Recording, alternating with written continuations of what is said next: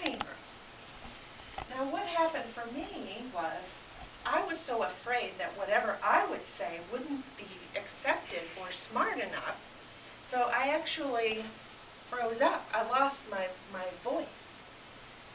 And that translated into a childhood fear. So let's talk about why Toastmasters can help us overcome our fears. Let's talk about facts. There are facts that take us out of the imagination. First fact is that we're safe. We're safe here. We're in this room. And we're surrounded by like-minded thinkers who are actually here to help us. Let's think of every single person that you're speaking to and imagine them as Ralph Smedley, the man who created this organization to help us overcome our fears. The next fact is that we are supported. We are supported. We have the ability to stand here and let our fear flow through us. And by letting it flow through, by not resisting it, it flows away. We no longer have the fear.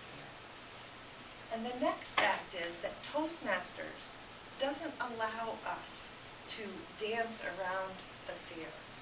We are here, grounded and facing our fears. So now what do we do once we've faced the fear? What is the effect of having that fear flow through us? We get to freedom.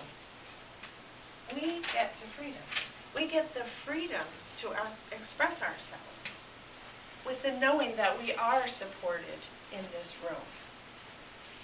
We get the freedom to learn leadership, mentoring, and networking. And we get the freedom to witness and support the growth and expansion of every member that comes to this club. And by growing together, the fear goes away and the freedom expands. The greatest benefit for me is gaining in the confidence that what I have to say, if I'm speaking my truth and speaking through my heart, that I know that I will be received and supported in this organization. So being born out of the orange groves in Santa Ana, California, I am now out of the twilight zone of my own fear that was created through my childhood experience. I found freedom through the Toastmaster program. And I'm making a difference in my life and the lives of many others.